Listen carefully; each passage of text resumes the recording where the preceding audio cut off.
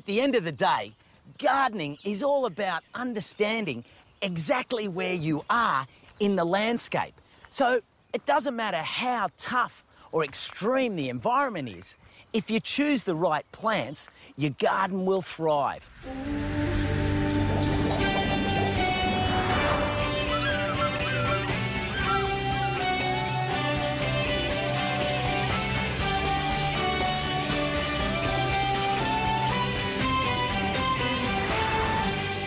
Tonight on the Odyssey, the wonders of lavender. The colour here is so intense. It's an absolute feast for the senses. How choosing the right plants can make your garden survive the heat. I'm almost expired, yet the plants here, they're not wilting, they love it. And one man's mission to change the way we look at weeds. Well, once you cook it up, that hairiness isn't a problem? No, the hairiness is really nice.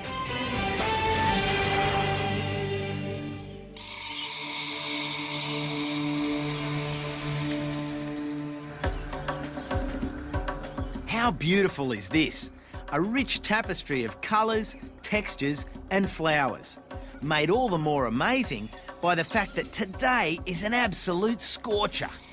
In fact, in this part of the dry plains of central Victoria, an hour and a half northwest of Melbourne, it's not unusual for temperatures to be in the high 40s in the summer and around freezing in the winter, with little or no rainfall. What then is the secret to creating such spectacular gardens like this, and how can you do it at home? I'm here to meet a man who, after failing to grow an English cottage garden in his new homeland, learnt a very simple but effective horticultural lesson, and in the process created a beautiful landscape. I couldn't have wished for a better day to explore dry climate gardening. I mean, it's in the mid-40s, the sun is belting down, I feel like I'm in a fan-forced oven, but you step in between the hedge here and there's this garden. It hasn't been watered for 9 months. I'm almost expired, yet the plants here, they're not wilting, they're not struggling, they're happy, they're colourful, they make you feel good. This is Burnside, and it's the display garden of plantsman David Glenn. David, on our way here, I was driving past a lot of very dry paddocks, and then we come to your garden, and it's just a garden paradise, really. Well, it's because we've chosen plants that don't need much water, and also look like they enjoy the hot and the dry too.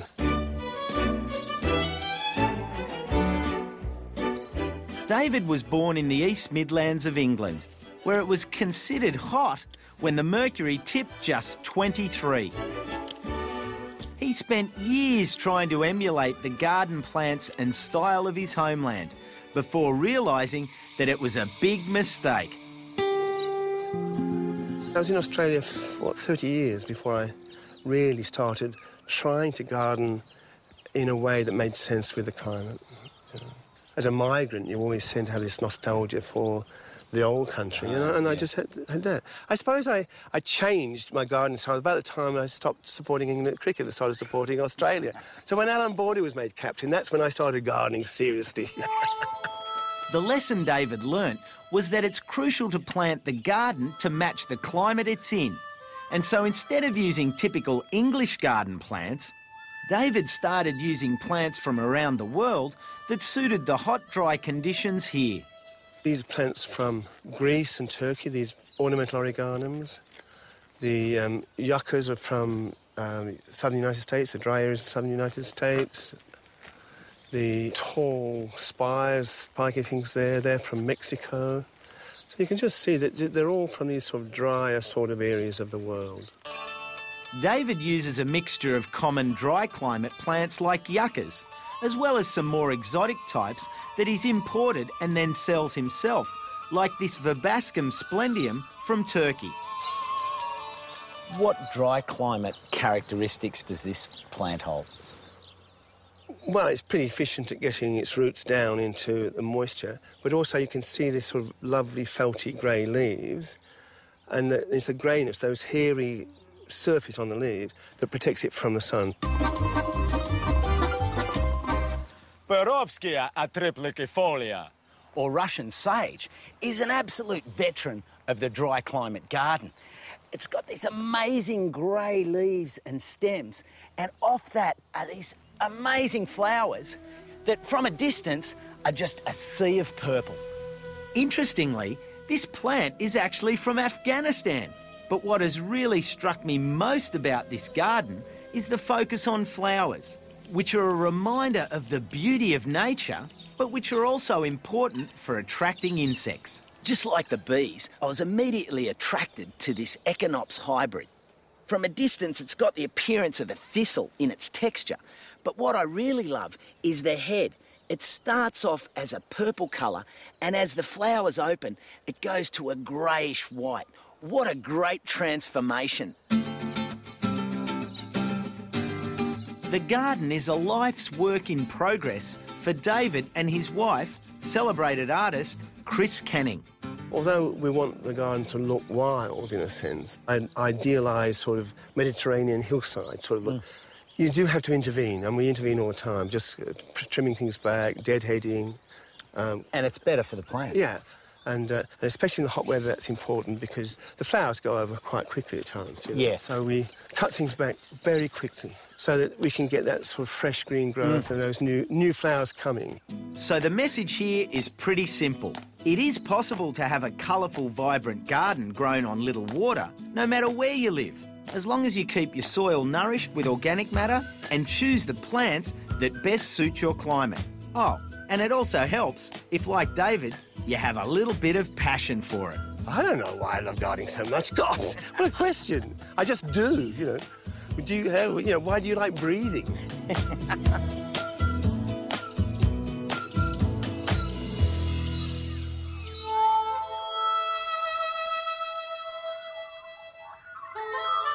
Generally, in times of drought, it's weeds that seem to thrive. But I reckon a weed is just a plant in the wrong place at the wrong time.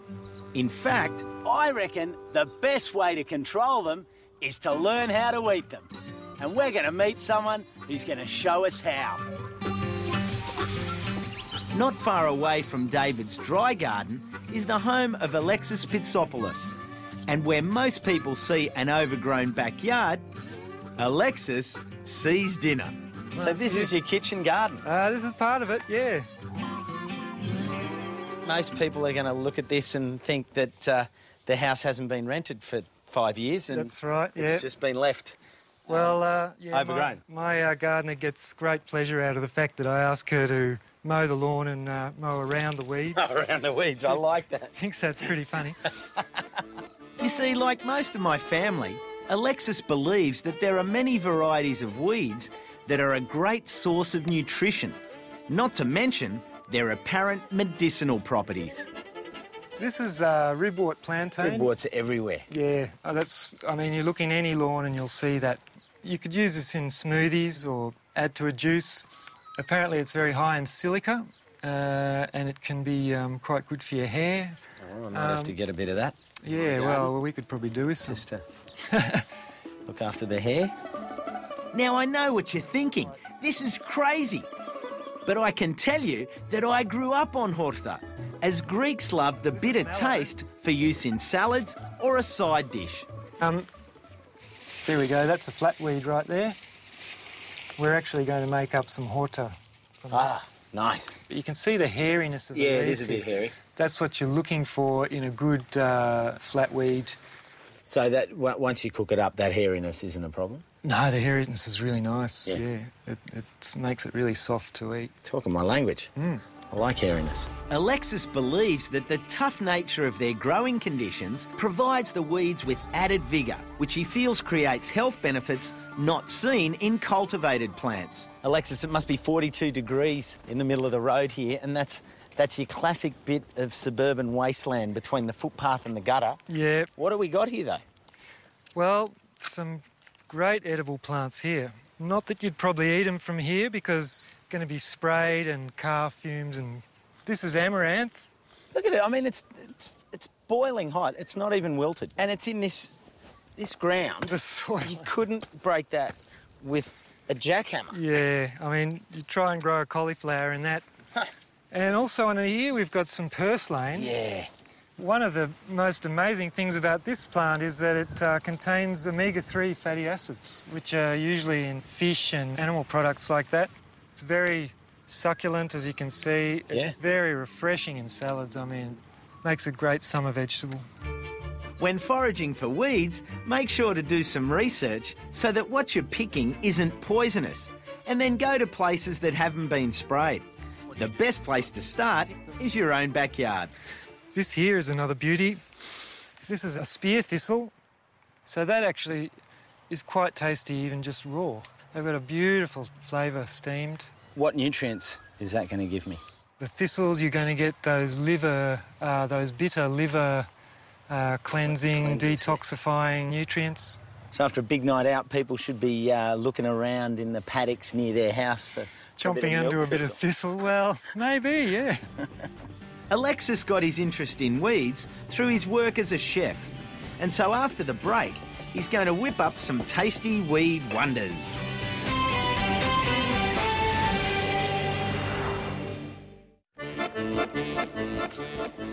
Alexis Pitsopoulos loves to eat weeds, so much so that he's going to whip me up a bit of a weedy feast. What we could do, Costa, is cook something you might remember from your childhood, a very traditional village Greek dish called horta. Horta is a broad term used to describe a wide variety of flat-leaf plants. In Greece, it's also used to describe this dish, where, like Alexis is doing here, many broadleaf plants are mixed together, boiled twice, and then covered in a garlic, olive oil and lemon dressing. It's all done, Alexis. Now, if anything is going to fire up the Greek language gods, this may spontaneously do it. Let's see. Nostimo. Oreo, eh? Oreo, eh? From a paddock near you. There can be little doubt that this region 100 kilometres northwest of Melbourne is like a little piece of the Mediterranean in Australia. I mean, have a look at this lavender. It's just thriving in these European-like conditions. Standing here, surrounded by the intensity of the purple, the hum of the bees, and the aroma of this lavender. It's amazing. This is Lavangela, a boutique commercial lavender farm that Carol White started some 20 years ago, initially as a way to make ends meet. I was a single mum with 2 kids and I needed a crop that a single person could manage. I didn't know how to drive a tractor then. I didn't know how to push a lawnmower. I knew how to dig and I knew I could cut lavender with a hand sickle, and I'd seen them doing that in Europe. Built by Swiss-Italian immigrants in the 1850s, Carol fell in love with the rustic stone cottage on this 2-hectare property, and she could visualise its transformation into a little bit of Europe in central Victoria. I like the idea of a beautiful house like this one, this cottage, to have gardens that complement it. So not just a row of roses across the front, but vista gardens, I call them, where you plant a crop but it actually looks like a garden. What started initially as a venture with only 1,000 plants has expanded to these magnificent fields, and Carol couldn't have picked a better plant for the conditions here. I mean, it really mirrors the climate where it grows in Mediterranean climates, really harsh winters, hot summers. It survives both fairly easily. In fact, hot summers they adore, and it actually increases their oil content. Lavender has been used for centuries. In the 3rd century BC, the Greek physician Theophrastus wrote about its healing qualities. The Egyptians used it in mummification and the Romans bathed in it. And these days, not much has changed. It's still being used for its healing qualities for a wide range of ailments. Not to mention the horticultural and visual benefits that it can bring to your garden. Carol, what would you recommend as a good lavender for your average backyard? Well, I think this lavender. This is the all-round lavender. It is all around. Yeah. This is an English variety called Miss Donington. It's hardy, easy to grow, attracts bees as pollinators and so is a great companion plant. That's what you want in your garden. Yep. You know, you need it for your veggies, you need it for your roses, you need it for anything really, your fruit trees, your olives.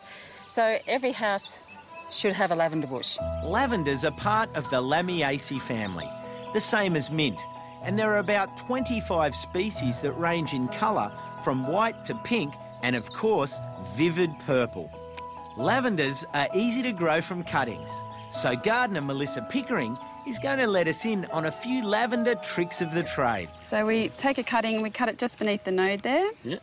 You want the cutting to be about 10 centimetres in length, so we'll take the top off there. We then remove the bottom third of the foliage. We then dip it in the rooting hormone. What's that do? It's to stimulate the root growth, and we pop it in the growing media. It's a pretty cheap and easy way to do it. It's very cheap and easy, yep, and anyone can do it. When taking cuttings, plant them in a well-drained potting mix until they form roots. Once in the garden, lavenders don't need much fertiliser, but like a bit of lime and potassium in the spring to promote good flower colour. If you decide to buy one from the nursery, It'll be about this big in the pot. After 1 year, you can see it starts to take size. After 2 years, already they're starting to grow together. Now, ideally, this species needs to be planted at about 1 metre apart per plant, so that after 10 years, look at it in its mature form. It's beautiful. And this gets cut back to this height, which is about 800 millimetres high by about 1 metre wide. So remember this, the final size of it, when you're picking it and planting it, because if you put it too close to your path, it'll grow right over the top of it. what's really interesting to me about being here at Lavangula is that it's like stepping back in time. The harvest is labour-intensive and the stems on each bush are cut by hand with a sickle to protect the precious flower heads. It's incredibly relaxing doing this. You've got the smell of the lavender as you brush against it, the sound of the bees humming in the background, and it's not a hard action, it's just peaceful. I'm really enjoying this. Every year it's a good idea to cut your lavender back to promote flowering for the next season. When you're pruning, you must remember not to cut into the old wood, just above the old wood. So you can imagine that every year the bush grows a little bit bigger. You're cutting above the old wood, so naturally your bush is going to stay bigger. Here, once the flowers are harvested, they are hung under the veranda in bunches to dry, before the seeds are processed to release the oil, used to create healing and body products like these. Refreshing too, yeah? It's really nice. Yeah, very nice. Once a year, Lavangula celebrates all things lavender at its Harvest Festival, where you can come along and immerse yourself in this beautiful and productive plant. It would be rude of me to leave the festival without tasting some of the wonderful produce made with lavender. First of all, the light stuff. Lavender lemonade, really refreshing on a hot day. What about a good old scone with lavender? How tasty is that? And of course, some lavender shortbread, washed down with some lavender champagne. Cheers. Beautiful. After the break, and it's the final stage of our backyard revolution. Is that a carpet or what?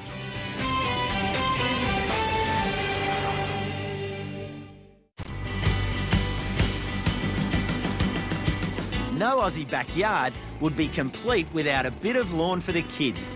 And so at our backyard revolution, the scene of our 12-week abundant and sustainable garden transformation, today is lawn laying day.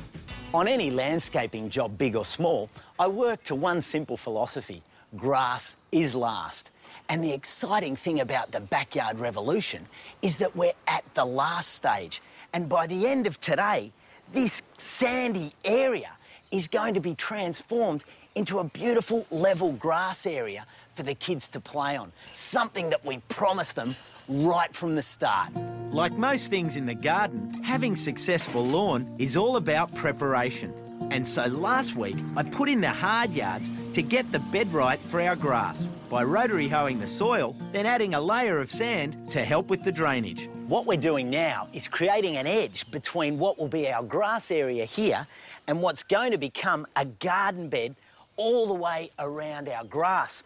This garden bed is going to have a whole row of rosemary plants in it, and they'll grow up as a hedge to create a beautiful border to our grass playing field. There are two main benefits associated with putting in borders like these hardwood sleepers. The first is to contain the grass into one area, and the second is to disguise the level change that exists across the garden. The irrigation system I'm putting in consists of these 4 pop-up rotating head sprinklers. So they go from side to side exactly how you want them to go. They're connected with this 25mm high-density poly pipe, which is easy to cut with a pair of snips. It goes in to these joints, and there's no need for glue. You just tighten them up like that, and it's ready to go. The sprinkler system will be fed from the rainwater tanks and run off a timer. That way, we can use the minimum amount of water required to keep the lawn in tip-top shape. A pop-up sprinkler does just that. It pops up about the height that it is, so to there. So the important thing to remember when you're setting it is make sure that it's 50mm below your grass level. That way it can pop up safely, but then return and be safe from the vicious blades of your lawnmower. Next up, it's time for the underlay mix.